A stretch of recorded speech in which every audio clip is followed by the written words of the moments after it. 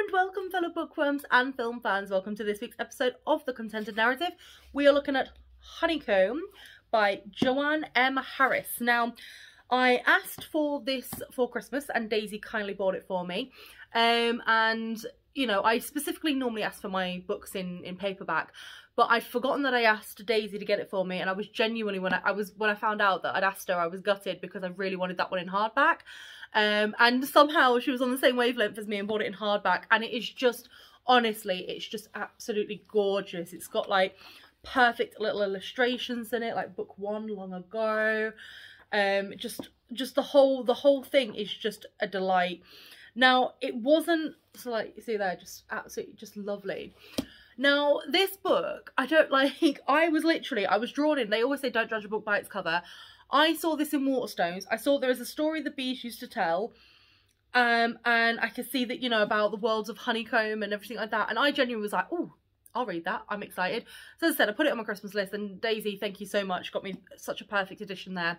So I got it. And I started reading it, and it wasn't what I expected. So I expected it to be sort of like one continuous story, and it's not. And that doesn't mean that it's not a good book, because it has like little stories in it, but it basically follows the Lacewing King from when he was born up until right at the end. But there's like, so for example, there's little stories like the cat who was king, the bull and the snail, you know, the silent songbird. But so it's just little stories that are interlaced with the bigger story, and sometimes these little stories somehow end up interweaving with the bigger story as well, with the Lacewing King, and sometimes they have literally nothing to do with the main story at all. And I enjoyed it. I thought it was whimsical, it was just enjoyable. It was, I mean, some stories were like a page long. You literally read it and it was like, oh, okay. But it was enough, and it was so well fabricated and interwoven, and, you know, it's just the way that it was written is perfect for children, perfect for young adults, perfect for adults. It's basically like a fairy tale collection, but it's like the Wishing Chair collection, which I absolutely love, by Enid Blyton. It's basically, and like Narnia as well, you've got your main story, your main characters, you've got that running all the way through, but then you've got your little stories that go, right, this is what's happened at this point, and this is what's, do you know what I mean? And it was just so lovely. And it was just, because as you're aware, I tend to read murder mysteries, whodunits, serial killers, all of that. I try to look at different books for this channel, so that, you know, it's not just me constantly being like, I guess who got murdered this week, guys. But it is a case of like, when I was reading it, it was just nice to not be reading about someone that's going to be murdered or trying to figure out who did it. It was just nice to read just a collection of fairy tales, and I honestly wasn't expecting what I got, and that just made it so much better, because when you read the blurb, it sounds like it's one continuous story, and you're like, great, perfect. But then when you get it, it's just so much more. The illustrations in it are absolutely beautiful.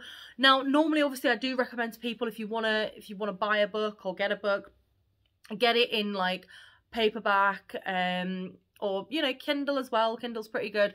But if you can, get this one in hardback, because it's just so stunning, honestly.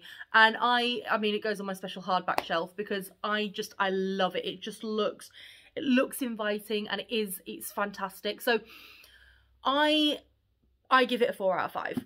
And again, the 4 out of 5 is, as I said, magical book. Love the stories.